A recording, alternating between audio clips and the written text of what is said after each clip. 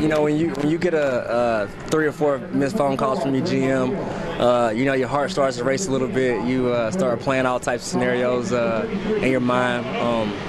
But I kind of had a feeling, you know, with the direction the Braves have been going this off season and the direction they've been going during the course of the past season, you know, you kind of knew there was a chance that, you know, that you may be in a move or a deal, you know, in the future. And, you know, fortunately I was able to play well enough to where, you know, a deal was made with the old team and, you know, kind of getting a chance to make a full circle trip back to Detroit and, you know, put on the Tigers uniform again. And, you know, it's, you know, mixed emotions, you know, bittersweet. You know, it was an exciting year to be able to play in front of, you know, not only the Atlanta fans, but, you know, for me it was like a hometown crowd. All the support that I received was amazing, you know, very thankful for that.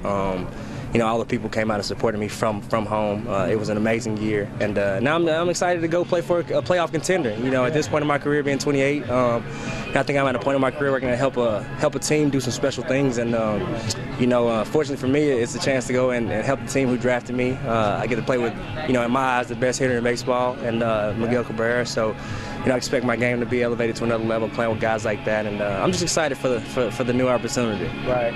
Well, and I saw on Twitter that you thanked the people of Atlanta and the Braves organization for their, you know, how they kind of helped you and let you play with them. How thankful are you to the Braves? You know, very. You know, I told John, I just very humbled by the opportunity that I was given this year. You know, leaving San Diego, putting myself in a situation where, you know, I was able to, you know, kind of put myself back on the map, so to speak. Let everybody know that I'm not only a big league player, but a productive and above average big league player at that. You know, a guy who can, you know, do a lot of exciting things on the baseball field, and you know, thankful for the opportunity that they gave me, and you know, thankful that they gave you know, my people, my friends and family back home, opportunity to watch me play at the highest level, and that's the major league level. So you know, it was a true blessing this year, and I'm excited to keep it going. Absolutely.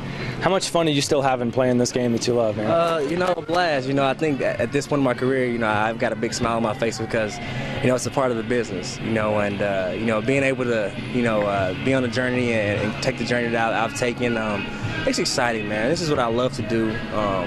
You know, I exude the passion for it on a daily. You know, I took 5 days off and I'm back in the gym. It's just like, this is what I love to do. And, you know, I'm going to keep doing it until they take my jersey away from me. Yeah. So now, just hanging out here, obviously trying to stay in shape, but you kind of trying to relax a little bit too in the offseason? Yeah, you know, I love to hang out at home, love to relax, but again, you know, one thing I enjoy is coming back home and getting to see the young talent, you know, the high school talent and the middle school talent. You know, I'm a big fan of watching youth athletes and, you know, the kids that stand out. And, you know, I've been following Reynolds all year. They've had a great season going on, so I'm rooting for them tonight.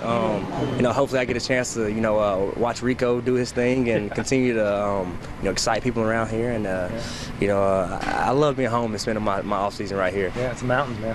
Gotta love it. You know, it doesn't get too much better than the mountains. Okay.